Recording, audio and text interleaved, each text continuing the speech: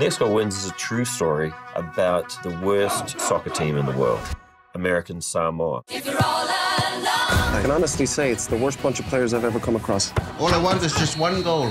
One goal. I went into this not knowing anything about soccer, and by the end of the film, I knew less. It's a story about triumph over adversity. That's really the thing that attracted me to this. Soccer's not in their DNA. They're weak. They are not weak. Jump! Jump! Stop.